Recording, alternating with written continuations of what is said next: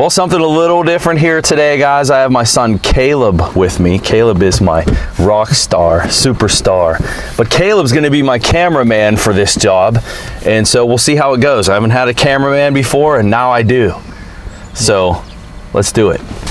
Get my seatbelt on. There's no, dude, there's no seatbelt buckle. It's seriously missing.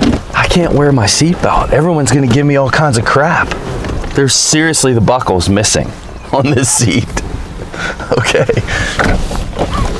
Well, I don't know what I'm doing. I can't buckle the seatbelt. All right, what are we working on? This is a Jeep with a Misfire. In fact, I didn't even enter year, make, or model yet, but let me read it to you. We got a little info from the customer. This is a 2001 Jeep Grand Cherokee. Reading the customer's words here. Missing at idle, sputtering and choking until complete stall while driving, and at idle. Okay. Complete loss of power. They have parentheses electrical. When coasting or coming to a stop. So that sounds like the vehicle is stalling. Changed crank and cam sensors, O2 sensor, spark plugs, and coil pack. Removed cat converter. So there's no cat on the vehicle. Did they reinstall it? I don't know. Problem has not been as frequent since I stopped in last week. Ugh. That's what I say is ugh when we have a vehicle that's intermittent. Okay, don't give me crap about my seatbelt. I can't wear my seatbelt because it doesn't exist. All right, I'm gonna grab trouble codes out of this next. So we do have a check engine light on. Let me get you on the scan tool here and we'll read the codes. Let me ID the vehicle first. It is a Jeep 2001. We should be able to use an automatic ID. Yeah, 4-liter. It is not missing right now. It feels fine. In fact, I drove it from over on the other side of the parking lot to here and I felt nothing at all. But let's see what kind of codes we have. Maybe we'll get some direction with codes. Oh, wow. We have ignition coil number 1 primary, ignition coil, and then a whole bunch of misfire codes. So ignition coil 1, 2, and 3 primary circuit faults. Interesting. Here's the hard part about this. This coil pack was replaced. I don't know when it was replaced, and I don't know if any codes were cleared after it was replaced. I just felt a miss right there. I don't know if you felt that, Caleb. There was a little bit of a flutter. Yeah. We may not need to test drive it. If I can make it misfire right here, that's good enough for me to not worry about a test drive. All right, what I want to look at, guys, is I can feel this misfiring now, so I don't think a test drive is going to be necessary. But what I'll do, and Caleb, I can show you this too, possibly, is we're going to look at misfire counters. And this will be twofold. I'll be able to teach you guys while I'm teaching my son, which is pretty cool. So this is actually showing me each cylinder, Caleb, 1 through 6. And then what you do basically is you're looking at which one has the most number of misfires. And you see cylinder 5 obviously has more misfires than the rest of them. It's just a way to give you good direction as far as where you're going. I don't like the fact that we have misfires on every cylinder code-wise and these primary ignition fault codes. But again, I don't know if some of these codes were there from before and they never cleared the faults. That's the hard part about what we do sometimes. So to be honest with you guys, what I'm going to do on this vehicle, because I really want to know if these primary faults are coming back, I'm going to clear these codes out. Let's just make sure we have these right. All right, so 351, 352, and 353 are my primary circuit faults. And let's go back and we'll clear these. Conditions not met. Even though it tells you to shut the engine off, turn the key on to do this, a lot of vehicles you can clear faults by skipping that. You can just do it with it running. Didn't work this time. But anyway, what we want to do after clearing faults, reread them, make sure they're gone. So they are now gone. Restart the vehicle, check engine lights off, and now we have a blank slate. So anything that's set now would be new. And then we can disregard the old codes if they were old codes. I have a feeling that they're not. I can feel the miss on a rev. You feel that kind of yeah. just holding it at a higher RPM for a minute. Picking up misfires on every cylinder. Even though right now I don't feel the misfires, the counters are showing them. Why is it showing on every cylinder? Why is it while it's not misfiring? Yeah. That's a good question. I mean, it really shouldn't be. I mean, we can see where all of our misfire trouble codes were coming from. It had misfire codes on every cylinder. Ooh. What was that? Every time I rev it, it'll miss. Let's go for a quick ride just because I would like to maybe feel what this feels like on the road, although we could get ourselves in trouble too because it's a stalling issue. We just have to be careful. Not sure really what data is important, but let's just do it real quick. Just a real quick test drive here. Not that it's completely necessary, but let's see what she feels like. Pretty bad miss on acceleration there. I don't think, it doesn't feel like a lean condition to me because we're misfiring at idle, so I'm not really worried about what my O2 is doing at wide open throttle. And I'll tell you what, that particular feeling, all of that, it actually felt like every cylinder to me, not a single cylinder. That particular like kind of skip or misfire was like the whole engine momentarily shutting off, just like the customer described. So the test drive really didn't help us any more than sitting still, but it's important still to test drive a vehicle because you never know. Like, here's what can happen. I've seen this, you know, many times. A vehicle like this that clearly lack of maintenance, you focus on the engine system, you get it running right, you spend, you know, however much money to get the engine running right, and then when you're done, you go test drive it only to find out the transmission slipping. So, you know, the question then becomes, do you want to do the work on the car to fix the engine when your transmission's slipping? So the test drive is really important, and I don't emphasize it to my own students enough how important the test drive is. In this particular case, didn't really help us, give us better direction. It feels ignition related. That's the direction we're going, especially because we had those primary circuit fault codes. Again, there's a question there, is were those history codes that were never cleared? We don't know, but I think that's a good starting point. A visual inspection of the wiring harness that runs to that coil pack might be in order. Check engine light did not come back on. It would be nice to duplicate those primary ignition faults. But scan data is really not important. I'm not going through my normal O2 wide open throttle test, looking at other data parameters, throttle position map, coolant sensors. None of that matters to me right now because of the feel of a misfire and the codes that we had. We're going right after the secondary ignition system on this, or the ignition system in general, not just the secondary, but the primary. All right, so first thing I want to do, Caleb, and for the rest of you, we take a look in here at this ignition coil pack and maybe just kind of do a visual. You know what? There's coolant leak in here. You see all these drops? See this stuff here? This is an indication of a coolant leak. In fact, there it is right there. The rad's cracked. What's happening there is that coolant is being sprayed back. That could be a factor too, that we're getting antifreeze on the coil pack housing and it's making it wet and misfire. That's possible. That's pretty bad. And that's going to be worse the hotter this engine gets. In fact, that's a safety hazard for you and I as we're standing here, in that this is a pressurized cooling system and we have a leak. The next step, I think, for me is I'm going to grab an amp probe and get it around this primary circuit and see what my coil firings look like. We'll do that. I'm trying to go after the wiring harness that connects right here where my finger is.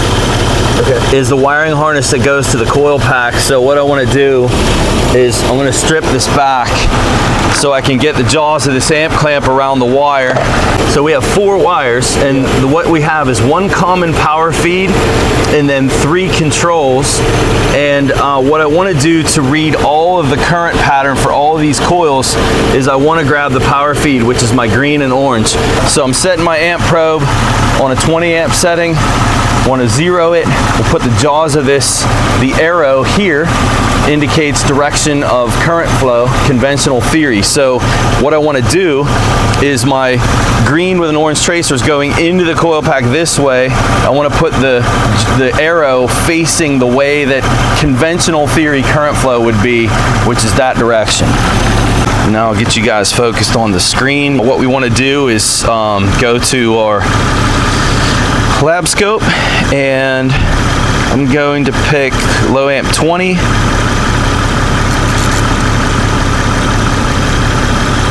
And let's get our settings here.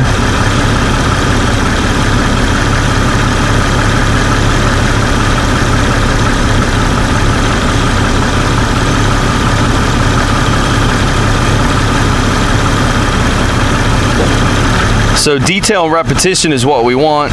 What we want to see for this is nice even ramps on all three of these coils. And more importantly for this particular one, I'm worried about them dropping out. And so I actually want to pick a longer time base for this particular scenario. I want to see multiples on the screen. I'm not so much worried about the detail as I am when this misfires, am I actually missing one of these ramps? One of the things you want to remember as you're looking at multiple firings on the screen and you start increasing your time base, this applies to any scope you're using. Notice how the spikes are high and low now. That's because the sample rate of the scope is not changing and we're actually missing some of those signals. So what you want to do is up your sample rate by hitting peak detect. That's specific to this unit, that's specific to the Snap-on units. But longer time bases, we want to make sure that we have our sample rate increased. And for you guys that don't know what I'm talking about, sample rates, scope settings, I have a few videos where I've talked about sample rate, trigger, and all of that. And I will put those links in the description of this video for you guys that maybe are new to using a scope, so you have a better idea of what I'm talking about. But I have my sample rate as high as it will go with this tool. This is a pretty good setting. Oh, there's a nice capture right there. Right there.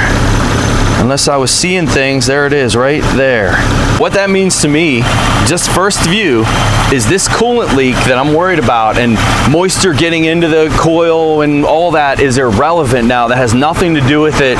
When you have a primary control issue like this, we're talking about computer, wiring, crank sensor, you know, rubbing on the flywheel, something along those lines. This is not a coil pack issue. This is a control issue. That's a pretty damn good capture right there. Let's see if we can get a couple more of those. But this is what I'm talking about as far as detail and repetition. In our case, because of the intermittent nature of this misfire, we are more concerned about the repetition part than we were the detail. So each one of these triangle looking pieces would be each of those coils firing, and they fire 1 2 3 1 2 3 1 2 3 1 2 3. Okay, so as far as what they look like in detail, this is what each of those look like. There's a lot of theory that's involved in why it looks like a ramp, and there's, you know, turn on oscillations and turn off oscillations, and on this particular one you actually can't even see turn on oscillations, which doesn't tell me anything. There's characteristic differences with coils, but that's a good looking ramp. Did you see that little small one there? That was not good looking. And it's a good reason why we want to see repetition. The detail is there, but I want to see what is this thing doing repeatedly over and over. We want to see repetition, and so let's watch that again. See that little short one there? Yeah. There's that right there. There was a whole bunch of crap that just happened that we do not want to see. Right there. See the weird breakups in that? Yeah. Over to the left, see all these ones to the right, they're nice and clean, like over in here, right? Those all look great. Over on the left side of the screen, we're having multiple events that are taking place. Should not look like that. So the question for us is, well, the question is, why is it doing that? Why are we getting multiple events in there? And to be honest with you, what that says to me is the computer is controlling it improperly. In other words, this is not a wiring problem. This is a computer that's doing something stupid because it's got a bad input. There are two inputs we worry about with this, cam and crank. Those sensors were just replaced. This is a good indicator of potentially the crank sensor is actually rubbing on the flywheel, giving false signals. So for the computer to be able to fire these coils properly, it needs to know where in time the engine is, and that's what the crank and cam sensors do, and that's the direction we're going. I want to look at the crank sensor while we're looking at this. See the breakups in that signal again. I'm going to grab another channel and we're going to back probe. We're going to back probe cam and crank together and see if we can see where this anomaly is coming from. Okay. So this is an output that we're looking at here that we see a problem, and now we're going to look at the inputs and compare the two. So you think it might be like an input issue with well, keep in mind, I know what you mean, but yeah, there's a lot of background information that you don't have, Caleb. Yeah, and for you guys that are watching this, I'm going to use this opportunity to plug my other channel. I have another YouTube channel. It's called Scanner Danner Premium, and what I'm doing on that channel, guys, is I teach at a technical college, and I have recorded all of my classroom lectures where I'm teaching my class this stuff. So for my son Caleb to follow along in what we're doing, there's a lot of background information that you would need, and there's a lot of theory that you need, operation, description, and then you start plugging it into the actual troubleshooting, and that's what I'm doing on my other channel. So look me up, Scanner Danner Premium. You can take my college class essentially by watching that channel, and it's 10 bucks a month. Where are you going to get a college class for $10 a month? You're not anywhere. No, seriously, give me 1 year and I'll change your life. You're a mechanic, you're just getting into the game, you're a new guy getting into mechanics for the first time. In either of those situations, what I'm teaching is foundational, fundamental stuff that literally I can change your life by allowing you to make an income level that is above the normal parts changing mechanic. All right, so inputs is what we're talking about, Caleb. There's a crank sensor that's on the flywheel and a cam sensor that lives here, and we're gonna tap into both of those and get a signal, and once I pull it up on the screen, I'll be able to explain it better. All right, so I'm going to back probe the crank connector. It's gonna be difficult for you to see, our lighting's bad here, but that is my crank sensor connector, right where my finger is. The wire we wanna go after, this is like all Chryslers, is the, I think it's tan. Shoot, there's so much oil on this. There's an orange, there's a black and with a blue tracer, which is the ground. The orange is the reference, and then it's like tan and yellow, I think, or gray and black. So I'm back probing the signal of the crank. That should not have unplugged that way. That can be a concern in itself, like the connector of this. That's the crank. And the cam is this little white thing here, Caleb, on the side of the engine. yeah, I see that. That's my cam sensor. What that used to be, cylinder right there? Yeah, it used to be on a distributor engine on the older design. This would be where the distributor used to sit. And now they just, once they made it a waste spark system, this is now your cam sensor. So yeah, this one's tan and yellow. Tan and yellow is the signal of the cam. See, again, we have an orange and a blue. That's the 5-volt ref. Yeah. And the ground, and then the other wire is your signal. The fact that these are new, my concern is with the crank sensor, because they're adjustable. The cam is not. I cannot back probe this because it's all baked, like the connector. Okay, that should be it. Let me start this back up. I'm missing pretty good now.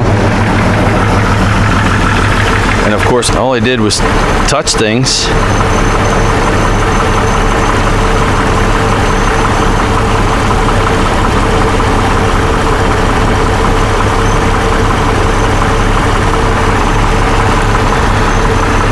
crank and cam. Let's go down at a lower time base.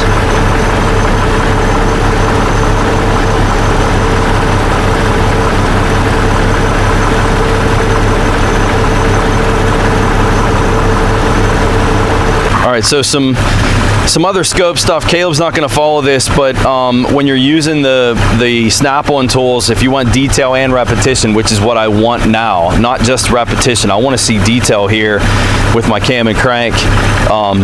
We want to zoom in, like use a smaller time base, and then what you would do is you pause it and zoom out. That'll give us our repetition. And so now we can look at all different parts of that. In the green trace, that's the crank signal, and the blue trace is the cam. So basically they're just pulses that are occurring every time the crank and cam rotate, and those are the coordinating signals that the engine computer is looking at to fire these coils. So I have an output problem. I want to make sure that I don't have an input problem that's messing up the output. So what I need this to do is I need it to act up again.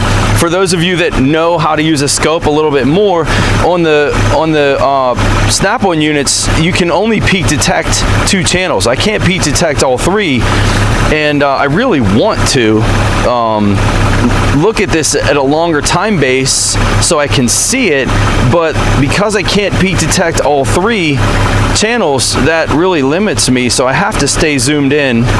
Although what I could do, being the cam signal is less frequent, we can go crank, and crank is green, and then my coil firings, and then we can zoom out. I just don't want to miss anything, is really what I'm going after here. What I need this to do is drop one of these coil firing. There we go, right there. Now what I want to look at during that event, right there, Caleb, what we want to look at is, did something change in my cam and crank signals? And so you see the green trace, I'm looking up here, right where my mouse is. What I don't like about this particular scope and what we're doing is I'd like to zoom in on that, and I can't. And I really need to see these 2 crank signals in better detail than I have right now. And so that's why what I need to do to catch that, I really, really need to drop this back down to a smaller window. And then I'll turn peak detect off because I don't need it on these smaller time bases. And I need it to do it again. Let me reach across here for a second.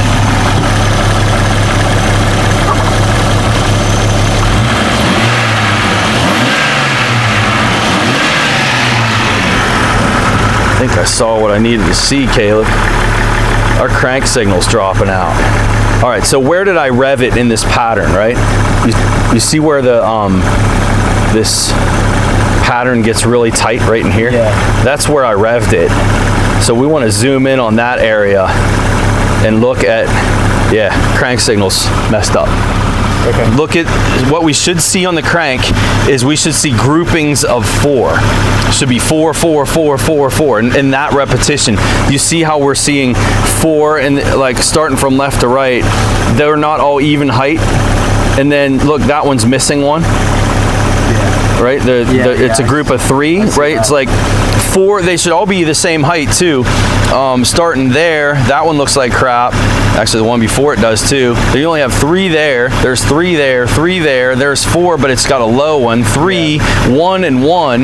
This is a messed up crank sensor. Yeah. This is a crank sensor fault. All right. So that input is bad, and the computer is interpreting that, and it's messing up the coil firing. So if we go a little further ahead, what we should see after those crappy pictures, we should see these coil firing events also getting messed up too. Let's make sure that it is possible that I'm scope aliasing here, because I don't see my coil's being messed up. I may have misspoken, Caleb. It's possible that our mistriggering on the crank is a sample rate issue. I need to make sure. Let me redo that again. See, I did not have peak detect turned on for my crank. Let's do that to make sure we're not missing it. I'm gonna drop my time base down just a little bit more. Snap it one more time.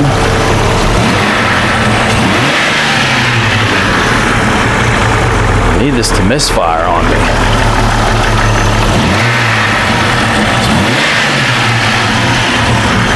You guys might have seen something there live. I didn't. Can't do both.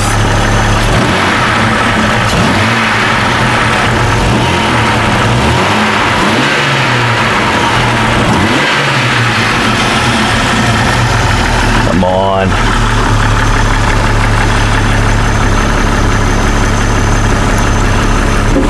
Intermittence, gotta love it. If the problem was there all the time, Caleb, this would be a lot easier.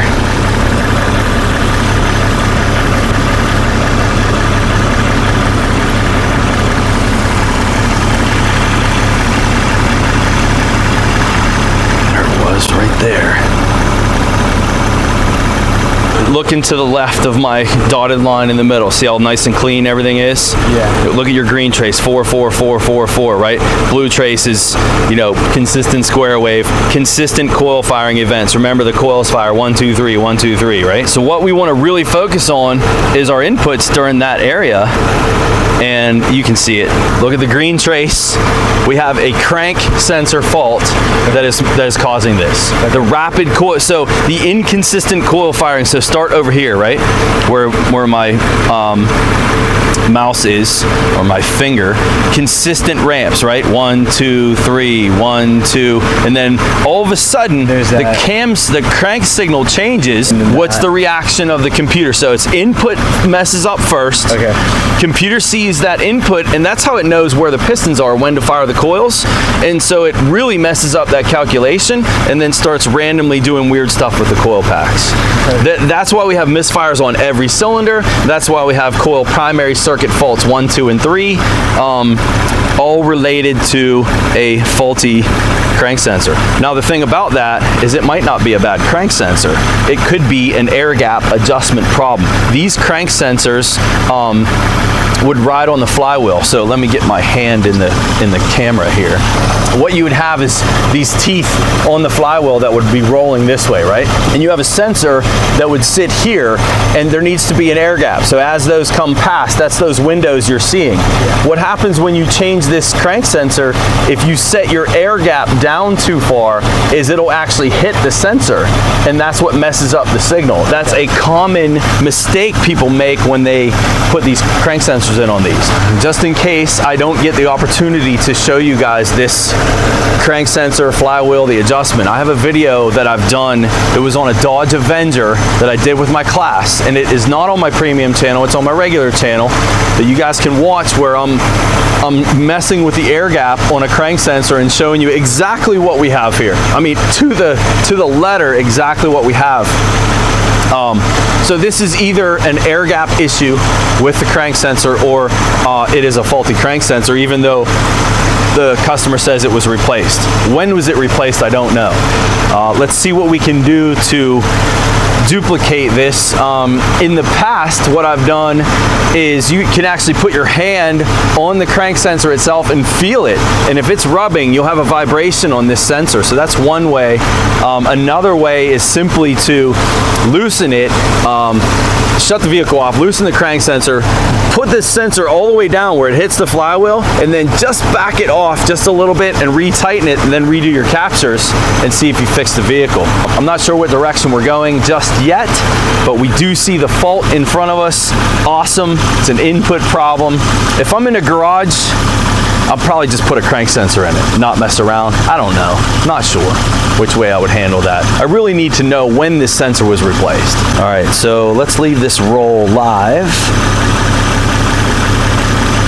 And what I want to do is trigger off of my crank sensor now.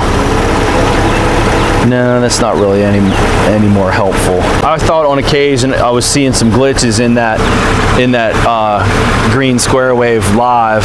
I mean, of course we are. All right, let me get my hands back there. Crank sensor lives in the back on the bell housing area. No way I can show this to you, but my hand is on it. I do not feel any vibrations, so I'm wiggling the harness for the crank sensor. Where we are located, at being outside, I can't really do anything back there. Put my hand on it, I don't feel it. I don't feel it hitting. What I'm gonna tell Pete to do is change his crank sensor. There's just nothing more I can do out here. I cannot get back there. What really needs to be done is that needs to be unbolted, pull the sensor out, look at it, see if it's got rub marks on it. And for those of you that maybe are watching this again, I want to remind you, I have a video on this where I'm showing a crank sensor that's rubbing with my classroom. I adjusted it and it does work. If this is your car and you run into something like this where you've just replaced the crank sensor and you're setting these types of fault codes or have these kind of symptoms, the procedure you want to do, again, get that flywheel, move to a position where there is no window. Remember, we're looking at groupings of 4. So we have 4 slots in 3 different locations. So what you have is 4 here, and 4 here. Every 120 degrees, we have a group of 4 windows. What you want to make sure you do is turn the flywheel to a place where there is no windows, where you have straight flywheel.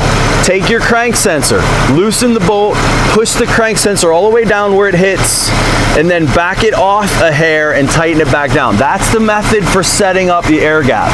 A new sensor will actually come with a piece of felt paper on the bottom of the sensor, and what that piece of paper is, or a little sticky piece, that is your air gap adjustment. So if you're replacing a sensor, all you need to do is put it down to where it hits the flywheel and tighten it, because once the flywheel turns, it knocks that piece of paper off and you have the proper air gap setting. So that's the procedure you use. There's really no reason for us to go any further with the wiring or anything like that. The 5-volt ref, the signal, the ground are all concerns, but not when you have a intermittent glitch like what we're dealing with.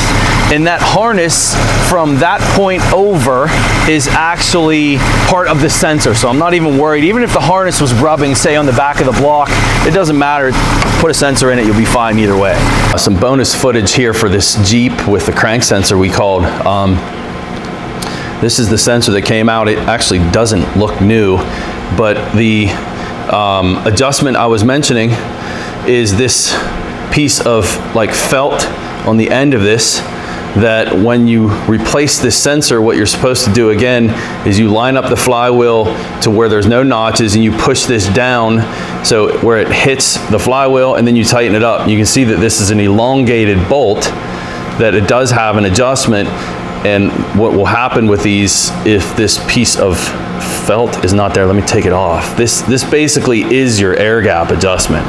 So the right way to set this is just to simply push it where it hits and then tighten it down. This piece of felt will actually almost rub off.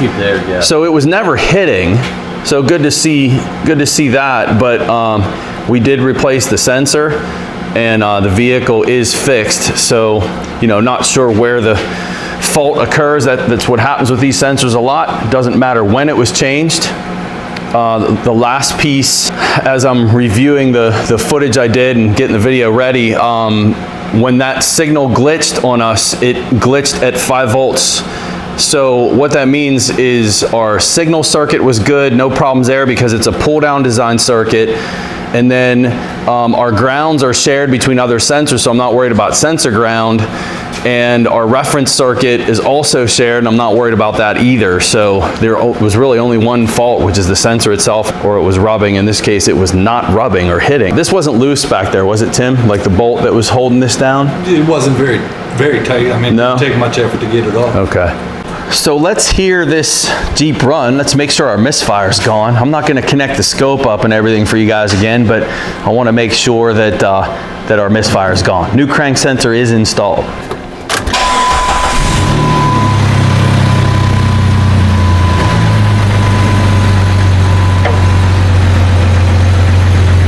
guys listen to it. It didn't misfire initially when I first started it.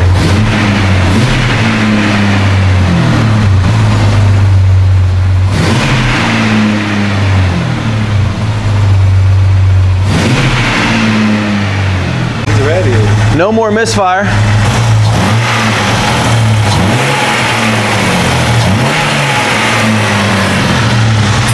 Faulty crank sensor, wasn't rubbing. I got to show you guys the little adjustment piece that's on there, that little felt piece of paper. I'm calling it a felt, it's not paper, it's almost like a cushion. Tim had a good question off camera, which was, do we have to worry about that interfering with the signal? And the answer is no, because it's a magnet. You can't shield a magnet with a thin piece of foam or felt or paper. Magnetism just goes right through it. So that is your air gap adjustment. Again, air gap's critical in this.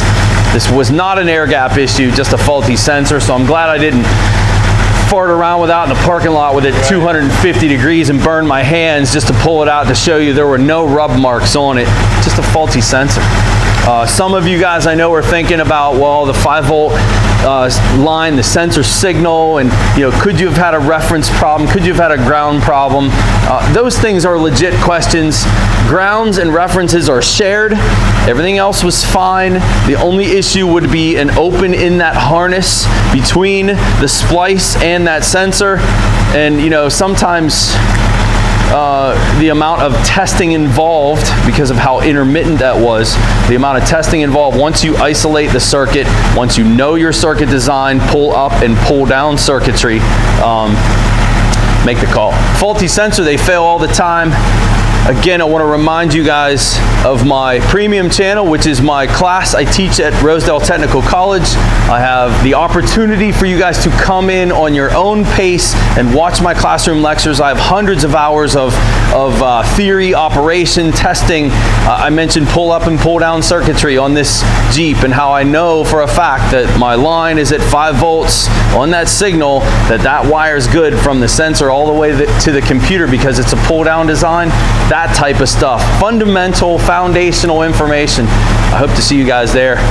Click on that link right there. 14-day free trial. Hope to see you guys there. Catch you next time.